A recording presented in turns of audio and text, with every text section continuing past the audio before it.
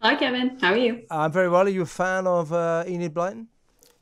I think it's hard to find people who aren't a fan of Enid Blyton, to be honest. I think she's one of those writers that certainly my mum's generation absolutely loved. Enid Blyton passed away in the late 60s, and my mum was born in the early 60s. So even, I think my grandma probably loved Enid Blyton books as well. And they're the sort of things that I think parents like to pass on to their children. Yes. Now, English heritage. It's one of these situations where I don't really approve of this. So you take a statue that's an offending statue because there's links to slavery, and the solution, rather than pull it down, is to put a sort of explanation of that link to slavery. Quite why you have to do that, I do not know. But that seems to be how people get through these very complex modern situations. Now, English heritage has linked Enid Blyton's work in this one, in the explanation next to her plaque, linked it to racism and xenophobia. This, of course, is in the light of the Black Lives Matter protests. The Enid Blyton Society said this is an insulting reappraisal of an extremely talented and brilliant writer who was, of course, a woman of her time. I mean, there are moments in her books which do not gel with the way people think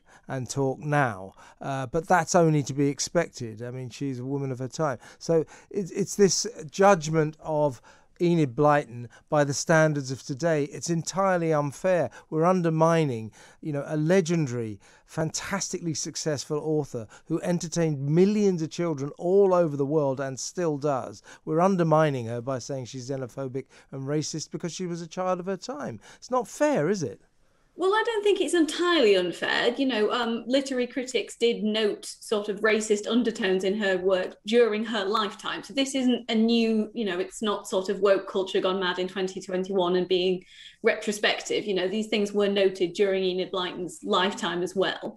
But I think it is fair to say that, this was a woman who started writing in the 1920s, and certainly things were different. There are names of characters in her books that probably we wouldn't Yeah, use no, I know now. what you're And saying. Yeah, let's and, not and, name and them. parents reading books to their children certainly probably would change the names or adapt the story as they read it. And I believe you can buy books where the names have been changed to save parents having to try and keep track of things.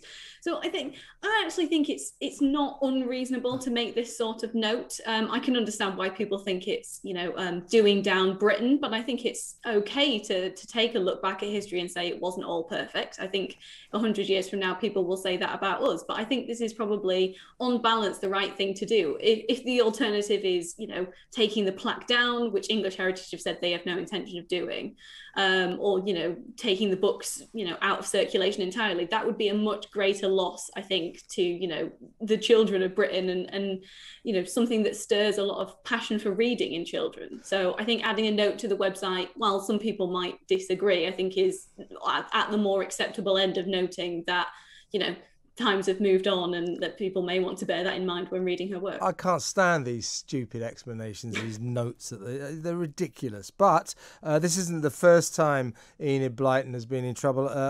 In 2016, the Royal Mint rejected her for commemoration on a 50p coin because the advisory committee recorded that she was, and I quote, a racist, sexist, homophobe, and not a very well regarded writer.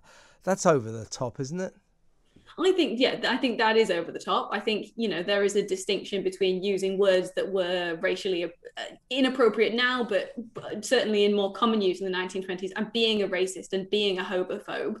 I mean, given that homosexuality was illegal until almost entirely the end of Enid Blyton's life, I don't think people should be entirely surprised that she didn't have progressive views that perhaps are more common, thankfully are more common now. And to say that she's lacking in literary merit, I think is an insult to the millions of people worldwide who absolutely adore her books. Yeah, you see, that's what they're saying. I think it's because you can make these links to, shall we say, outdated attitudes about race, homosexuality, and etc., connected to Enid Blyton. That seems to give her critics leeway to say, oh well, there wasn't much literary merit in her work either, and that's what they're saying about her books. That's what English Heritage are saying in the explanation, that she wasn't a particularly well-regarded writer. I think that's a bit unfair.